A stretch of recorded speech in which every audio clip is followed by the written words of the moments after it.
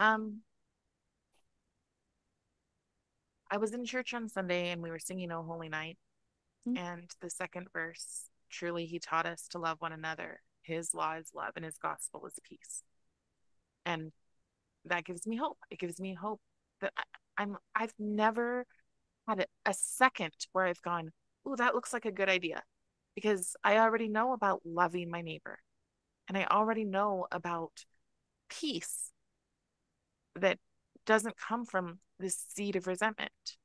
And so I have hope in that. And then also the fact that I teach my class.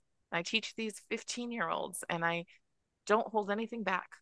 And we talk about things. And the fact that they look at me and go, wow, there's one person who's standing up, you know? So I think sometimes you have to fake it. Like you kind of have to fake your hope because it's hard because we live in Mm, extremely demoralizing time. But you fake it till you make it. And every day that you do, it becomes I don't know if it doesn't permanently become easier, but it does become like a balm.